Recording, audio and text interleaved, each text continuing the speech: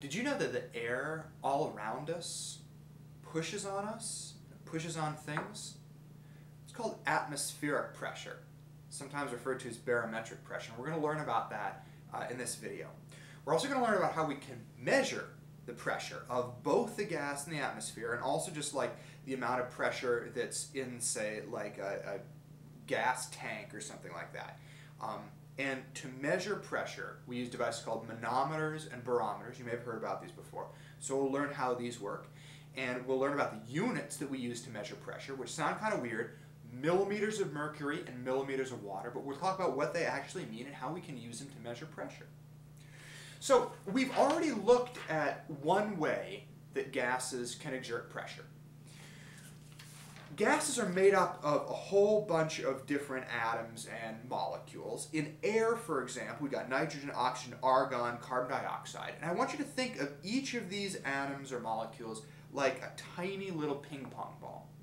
And when we have a sample of gas that's maybe like inside a tire or inside a balloon, these guys, these particles of gas, are all flying around really fast and they're smacking into the insides of the balloon or into the tire.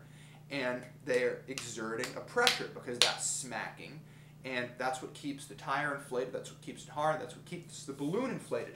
Sometimes I refer to this as like the lottery ball model of gas pressure, because just, you know, like you've got one of those plastic lottery ball things with all the lottery balls bouncing around.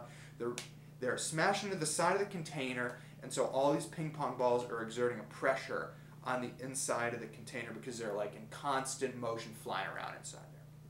Okay, so that's one way that gases can exert pressure. But it's not the only way that gases can exert pressure. Here's the other way. Imagine that we could make a giant ball pit and fill it with these lottery ping pong balls. You know what a ball pit is, right? It's like one of those things that you jump into at a fast food restaurant with all those balls of different colors. The ball pit that we're going to make, though, goes miles and miles up, and it's packed all the way to the top with ping pong balls. Once you got to the bottom of this ball pit, there would be a lot of pressure of all these ping pong balls pressing down on you. And that is the way the gas in the atmosphere, the air that's around us in the environment, exerts pressure on everything on the surface of the earth. It's like ping pong balls. Think of the molecules and atoms that make up the air like tiny ping pong balls, and they're stacked miles and miles high, all the way up into space, to where space begins. And the weight of all of them just pushing on things, just like a ball pit full of ping pong balls, we're at the bottom of it. And they exert a pressure on everything. Sometimes people say, oh, no, but they're pushing down, but so when I'm in my house or when I'm in my car, I'm not getting them pressing on me. And it's like, yeah, you are. Because if air can get into your house or into your car, it totally can, they're able to seep in and push on you. The reason you don't feel this amount of pressure is, for one, because you're totally used to it. And secondly, because it pushes on all parts of you equally. We'll talk about that we'll talk about what that means in a minute. But that's why you don't feel like you're being pushed on all the time. But still, the gas around you, just because it goes so high up into the atmosphere, is pushing down, it's exerting a pressure. So let's talk about how we could measure this pressure. All right, we want to see like how much does the air around us push on things. In a previous video, we talked about how we can use a U-tube to measure gas pressure. So what a U-tube is it's just like a plastic, or like a glass tube that's bent in the shape of a U, you know, creative name, U-tube, and then you add some water to it. And the water is going to even out here down the bottom. And then you exert pressure to one side, and you see the water level go up and down. We can't use a U-tube like this, though, to measure the amount of pressure that the air around us is pushing. And here's why. Because atmospheric pressure, the pressure of air in the environment, presses on everything equally. So that means that it's going to push on this side of the U-tube, it's going to push the water on this side of the U-tube, and it's also going to push down on the water on this side of the U-tube. So they're going to even themselves out. One side isn't going to be higher than the other because we're getting the same amount of pushing on both sides from the air and the environment. The weight of all that air pushing down. So in order to measure the amount of pressure in the environment, here's what we got to do. We got to close one of these sides of the U-tube off, and we got to suck all the air out of it. It's what we call a vacuum when we have something like a glass ball or something that all the air has been sucked out of. So we put this glass thing at the end of it, and we suck all the air out. So now there's no air pressure pushing on this side of the water, and the only thing that's pushing it is the air pressure that's pressing on this side that's still open to the atmosphere. Okay? So no air here, nothing to push. The only thing that can push is the pressure from the atmosphere on this side. And so when this happens, because of the pushing on this side, on the left side, it's going to push the water down on this side, and then it's going to come and move up on this side of the U-tube. Okay? And so now we can measure to find out the amount of pushing, the amount of pressure, the amount of force that's being exerted here. We can measure the distance between this low water level and this high water level, and we can just like take a ruler and measure low to high. Now, when people actually do this, they tend not to use water in a U-tube. I mean, you could use water in a U-tube, but much more commonly, people use a metal called mercury. Mercury is a liquid metal, so it's much more dense than water is, and that makes it easier to work with when we're doing something like pressure measurements. So imagine that instead of water, this is a liquid metal called mercury. And if we do this at sea level, we get 760 millimeters between the bottom and the top. And since it's mercury that we're measuring, it's this liquid metal, we write millimeters Hg, where the Hg stands for mercury. That's its elemental symbol, okay? If we're doing this with water, the distance would be a lot greater, and we'd say millimeters H2O. It wouldn't be 760 millimeters of H2O. It would be way bigger. But anyway, we're going to worry about millimeters of mercury for right now. Okay? So this is how we can measure the amount of pressure that's in the environment by using a U-tube like this with a vacuum on one end, so there's no pushing. The only pushing comes on this side. Then we measure top to bottom. Okay? Now I said we'll get about 760 millimeters of mercury if we do this at sea level, which is like sort of like our standard default altitude. The amount of pressure in the atmosphere changes if we go up a mountain or if we go down below sea level. Here's why. I said that atmospheric pressure is caused by this like giant ball pit of air particles that push down on everything below them. So at sea level, we have 760 millimeters of mercury because all of this air is pushing down. But if we go to the top of a mountain, there's just not as much air above a mountain as there is air above the ground at sea level, right? It's like being higher up in the ball pit. You don't have as many ping pong balls pushing on you when you're halfway up the ball pit, so you have less pressure.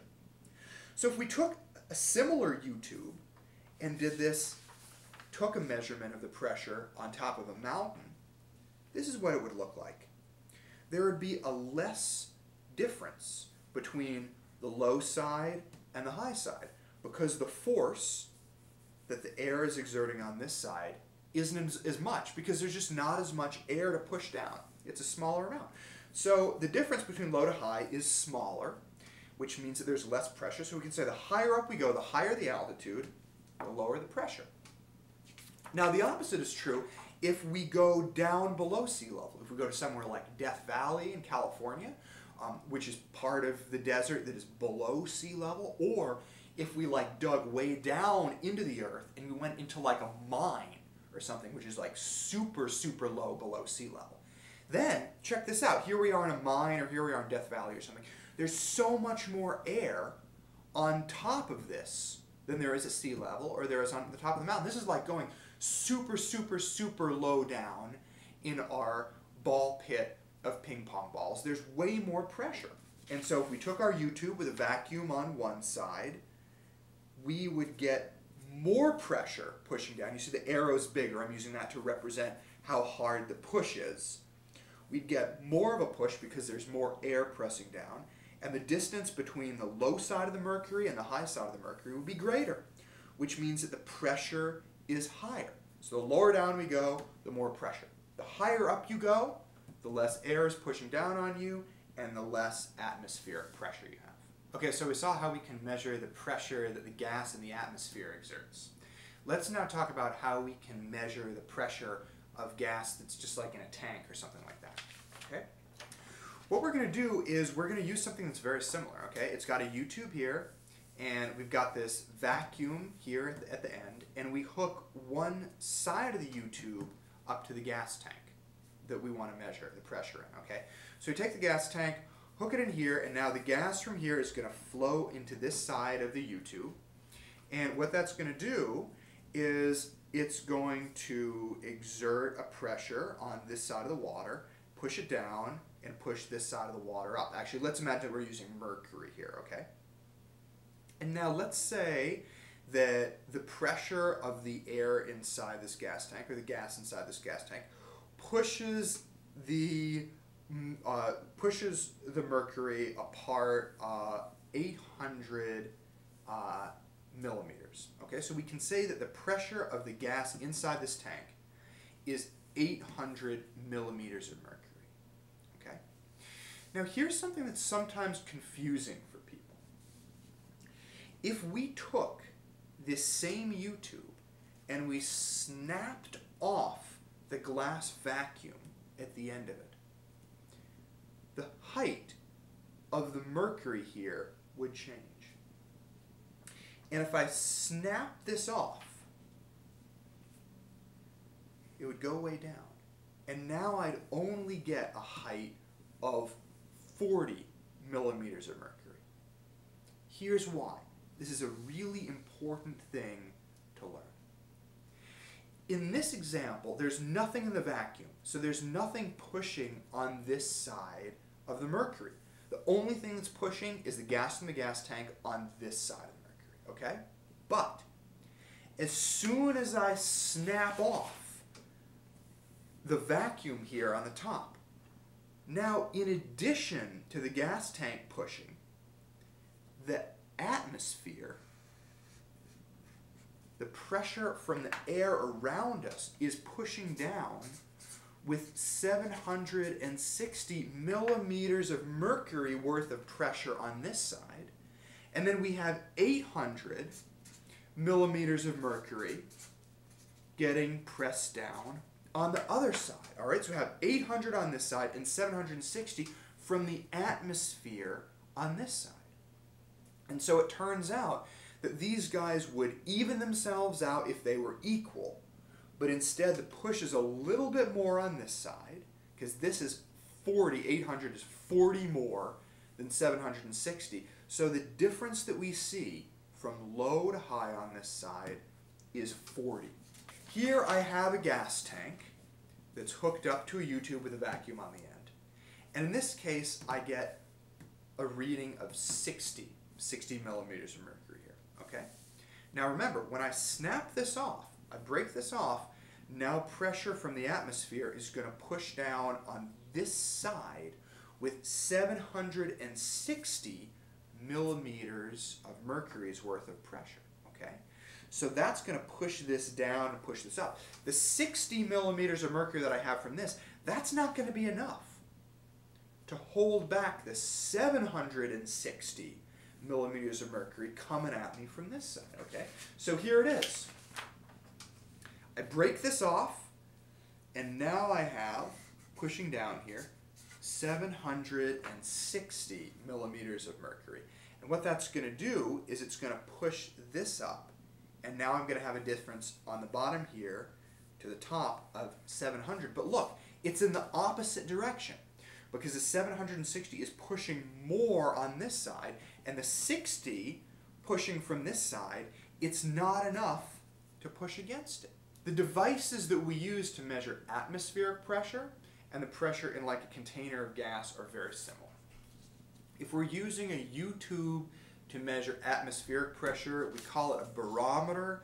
And if we're using a U-tube or any other device to measure the amount of pressure in just like a gas sample, like a tank of gas, we call it a manometer. Not a manometer, but a manometer.